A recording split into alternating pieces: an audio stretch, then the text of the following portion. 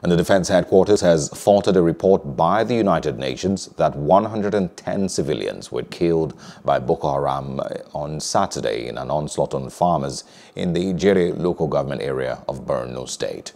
The coordinator, Defense Media Operations, Major General John Enenche, said on Monday that 43 corpses were recovered from the incident scene in the Zabamari area of the northeastern state.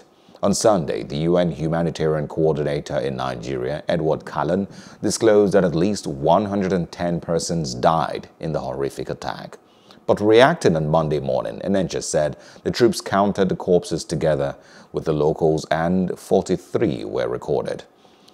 The Defense Headquarters coordinator said the search for more remains of victims is still on, but insisted that 43 corpses were retrieved from the scene as of Monday.